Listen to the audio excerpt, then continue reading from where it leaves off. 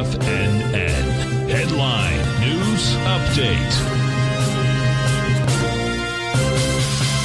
Welcome, folks. We have the Dow Industrials trading up 91. NASDAQ is down 10. S&P's up 16. Gold contract trading down $9.20 at $19.53 an ounce. We have silver off 32 cents, $25.59 an ounce. Late sweet crude up $1.26, $113.60 a barrel. Notes and bonds. The 10-year note trading down a full point plus 10 ticks at 121.19. The 30 years off 2 points in 7 ticks at 147.04. And take a look at this, folks. You get the 30 at the 10-year right now yielding 2.48%. You heard that correct, 2.48%. It's a monster number, and it's going to keep getting bigger.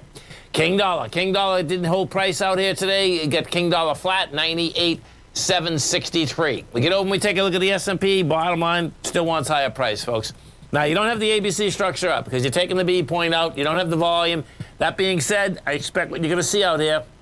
The B point on the SPY is 450.56. You need 74 million shares.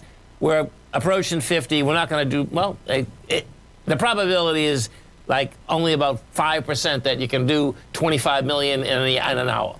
But bottom line, you want higher, they want higher price. And I expect if we go take a look at this S&P right now, what you're going to see is that the bottom line, we bring up the futures, what you're going to see out here is that this baby is going to basically more than likely run right into the close. What we did out here today is that you did come down on volume this morning, but the bottom line is that you kind of got stopped in its tracks, and where it got stopped in its tracks is right from the surge yesterday into higher price. Right now you're pulling back a bit, and we're already, only 2 minutes into this bar, so we'll see what this bar gets us. But the bar will have to, in order to get to lower price, the bar would have to get us over 20,000 contracts, and the first couple minutes you get 6. So we'll see where that shakes out. But it looks to me like that thing is building cause to get up to higher price. The market itself is setting up perfectly to run to higher price next week. What you're going to see is this. We're going to close out today. We're going to come in Monday. Tuesday starts window dressing. Tuesday, Wednesday, Thursday. It's the most deviant thing the market can do, and I expect it's going to do it. Gold contract. Gold wants higher price out here.